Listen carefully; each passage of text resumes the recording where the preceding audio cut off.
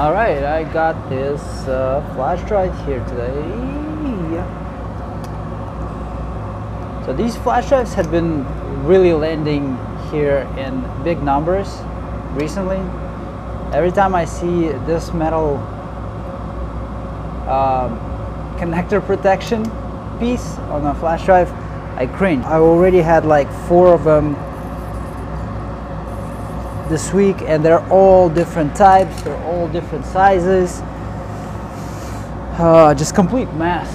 So best stuff right here.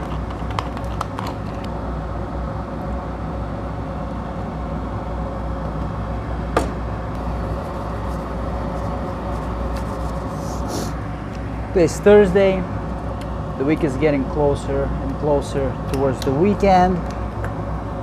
Tomorrow is the last day, and then it's a couple of days off. Relaxation time begins. We got two NANDs that are ran by SM3257ENL controller.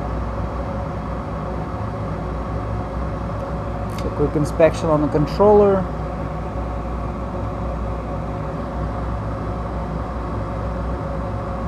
Yeah, controller had been separated from the flash drive.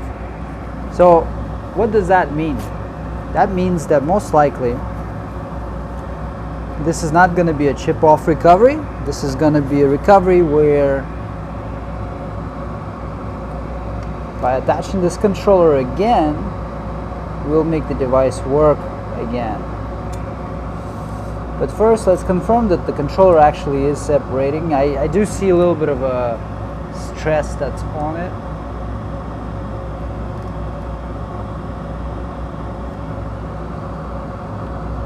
Right there.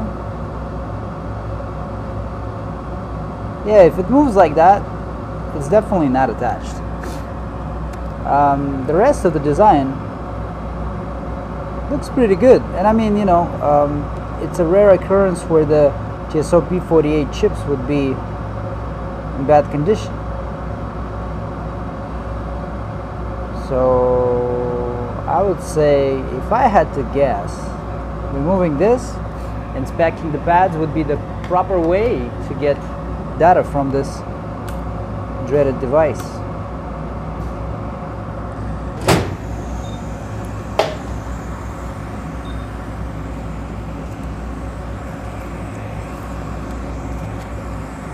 Get masked up.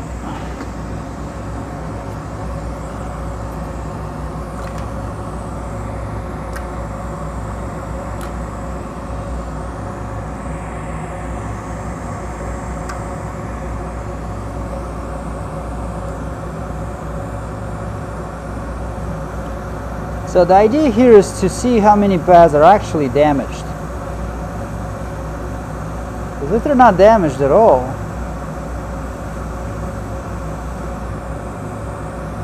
this could be very simple to just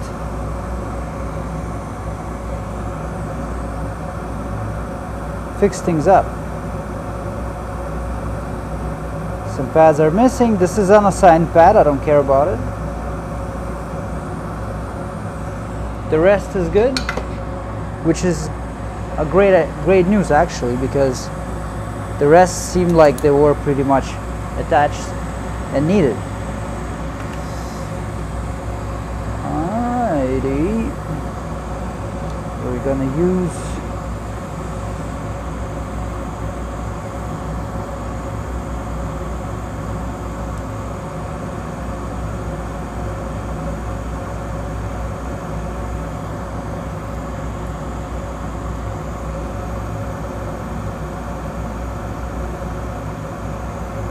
oh, this is gonna be so satisfying.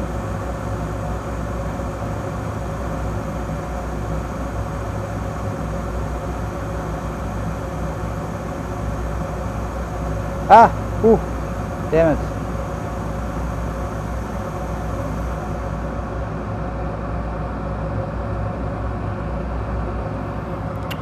All right, that wasn't planned.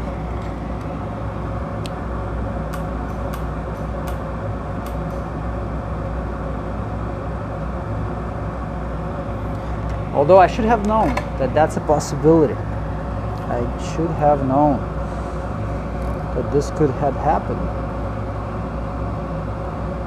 I needed to take all the precautionary measures to not let it happen.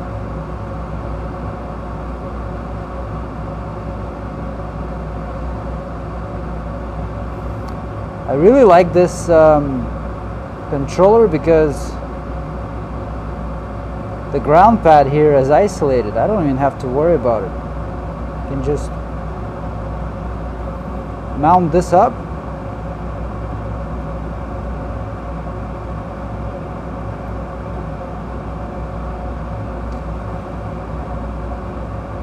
It's important here to line them up because if I don't line up those pads, the chances of having a short on them is much higher. All right, now to the controller work. So the controller has this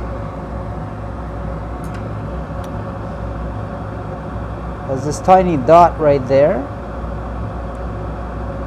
That dot, guys, indicates where the first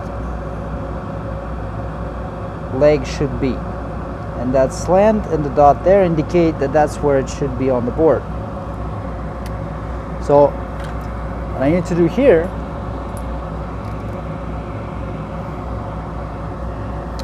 is maybe tin the chip a little bit.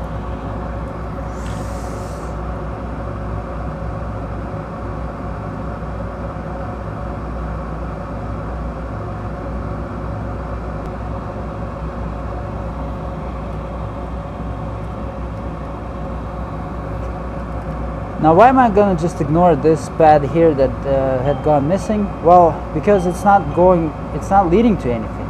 You see, it's not connected to anything. So that pad there is not needed at all.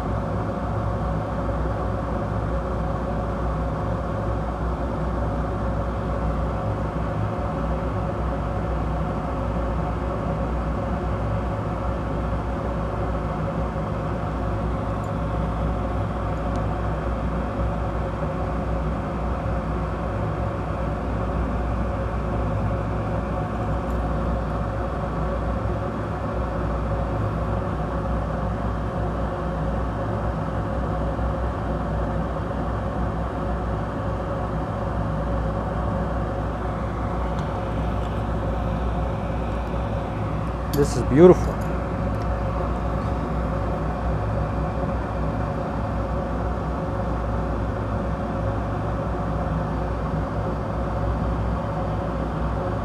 That jumped, those two pads that are jumped right there, that doesn't make any difference. They're supposed to be jumped by layout, so it's all good. And the rest is nice and shiny.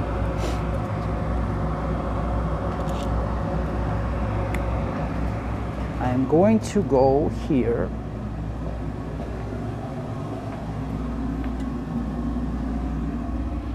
and plug it in right here just to see this come up. Yeah, That's all it was.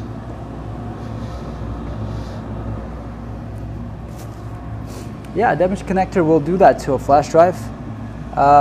Damaged controller will do that to a flash drive. Pretty much anything physically damaged on the flash drive will make that happen. This was a pleasant repair. I hope you guys enjoyed it.